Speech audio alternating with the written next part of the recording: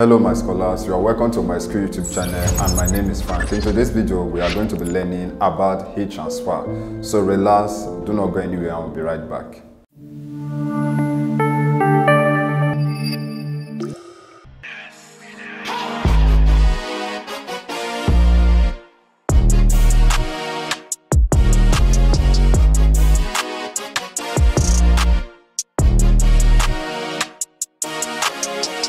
You are welcome back to my school YouTube channel. Like I said earlier on, in today's video, we shall be learning about heat transfer. So before we begin with our lesson, let's quickly run through the objective for today's lesson.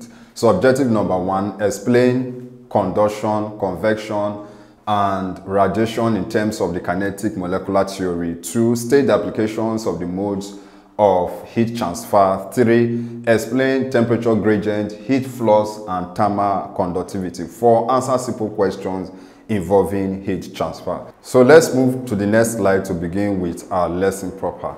Okay, so when two bodies having different temperature are brought close together, heat flows from the body at higher temperature to the body at lower temperature. Heat may also flow from one portion of the body to another because of temperature difference. The process is referred to as the transfer of heat. Okay, so heat energy may be transferred from one point to another by any of the 3 modes. 1, conduction, 2, convection, and 3, radiation. So let's explain each of these modes one after the other. So we'll begin with conduction of heat. So conduction of heat is the process whereby heat is passed along a metallic object from one particle of higher temperature to another of lower temperature without the particle appearing to move. So for example, if one end of a long metal, so that metal could be iron or brass, is heated, after some time the other end of the rod also becomes hot, and this is due to the transfer of heat energy from hot atom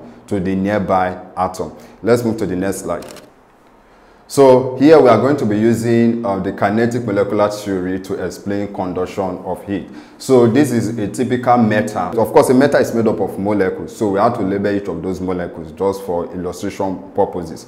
Okay, so when the end A, which is this end, is heated, molecules at this point, okay, the A molecule will vibrate about its mean position with a greater kinetic energy and pushes the molecule B to do the same. Molecule B's increases in kinetic energy is transferred to C, and so on until this effect reaches Z. Okay, so soon the kinetic energy of molecule at Z is also increased. As the kinetic energies of the molecules increase, temperature increases and heat is then transferred from the hot part to the cold part. Okay, so that's just a simple molecular explanation of conduction in solid. So let's move to the next slide. Conduction of heat in liquid. So liquids are poor conductors of heat, okay, and poor conductors of heat are also referred to as insulators. So insulators are materials that do not allow heat and electricity to pass through them easily. Okay, but not all liquids are poor conductors of heat. For example, mercury is a metal, but at room temperature it's liquid, so it's not a poor conductor of heat. Okay, so liquids are poor conductor of heat except mercury, okay, which is a metal and is a liquid at room temperature, and other molten metals, okay, which are conductors. So below we describe an experiment to show that water is a poor conductor of heat. Okay, so what is the aim of the experiment? To show that water is a bad conductor of heat. So what are the apparatus needed? We need water, we need test tube, we need ice block, we need Bunsen burner, and we need wire gauge. Okay, so what is the method? Method 1, first thing to do is to wrap the ice block with wire gauge, and the essence of that is to prevent the ice from floating once it's dropped in water. Okay, then after wrapping the ice block with wire gauge, then you drop it in the water in the test tube. Then the next thing, you hit the water near the top of the water with the Bunsen burner. So observation, it is observed that while the water was boiling on top, the ice at the bottom did not melt. So what is our conclusion? The conclusion is that the ice did not melt because water is a poor conductor of heat and was not able to conduct the heat to the ice. So for that reason, the ice at the bottom of the test tube did not melt. Okay, so let's move to the next slide.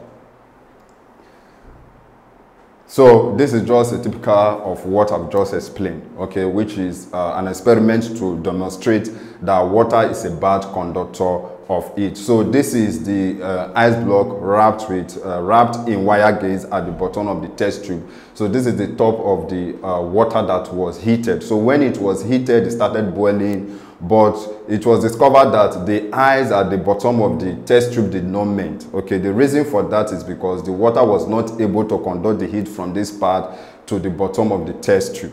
Okay, so that shows that water is a poor conductor of heat. So let's see some application of conductors and insulators. Now, I've defined insulators. I said insulators are materials that do not allow electricity and heat to pass through them easily. Okay, while conductors are those materials that allow heat and electricity to pass through them easily.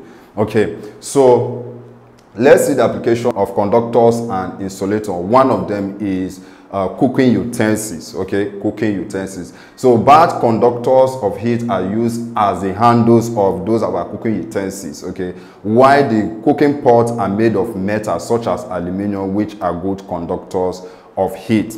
Then number 2, we have lagging. So insulators are often used as lagging materials in hot water pipes, steam boilers, hot water storage tanks, and ovens to prevent them from getting colder. Let's move to the next slide. Warmth. Now, woolen sweaters keep us warm during winter or cold weather to prevent conduction of heat from the body. So what the woolen sweater does is that it actually traps air between the fabric, and we know that air is also a poor conductor of heat. So this prevents the flow of heat from our body to the surrounding, thereby keeping us warm. So number 4, we have double walls. So house is built with double walls with space in between them, have air trapped in the spaces that act as insulator, thus keeping the house warm. So let's talk about the next mode of heat transfer, which is convection. So convection is the process whereby heat is transferred in a fluid by the actual movement of the heated particles. Okay, so in convection, liquids and gases transfer heat. So examples are the heating of water, cooling of transformers, heating of rooms by heater, etc. So let's move to the next slide. So on the next slide, we are going to be using the kinetic molecular theory to explain convection in liquid. When a liquid is heated at the bottom of its container, the molecules there expand and becomes lighter. They therefore move to the top and are then replaced by denser, colder molecules from the top. The new dense molecules also get heated up and become lighter and hot, then move to the upper parts to be replaced by others. So this action set up a convection flow of heat which continues until the water boils.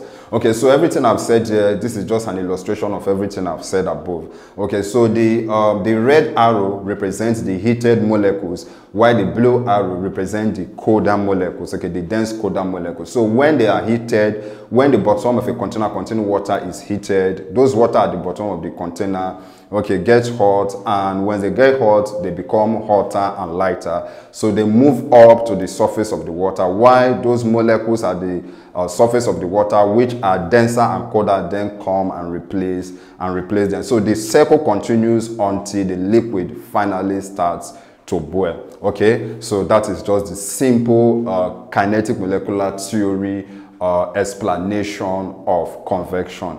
Now we've come to the end of the preview for today's video, but you can watch the complete video by clicking on the link in the description below, and that will take you to my school website. There you have to subscribe to enjoy the complete video. So in the complete video, we completed our lesson on convection. We talk about the application of convection. We also talk about the third mode of heat transfer, which is radiation and heat application. Then apart from that, we also talked about temperature gradient, heat flux, and many more. So I believe you enjoyed the preview of the video which we've just watched. If yes, please do not forget to hit the like button, click on the subscribe button, and lastly tap on the notification bell to get informed as soon as we upload the next videos.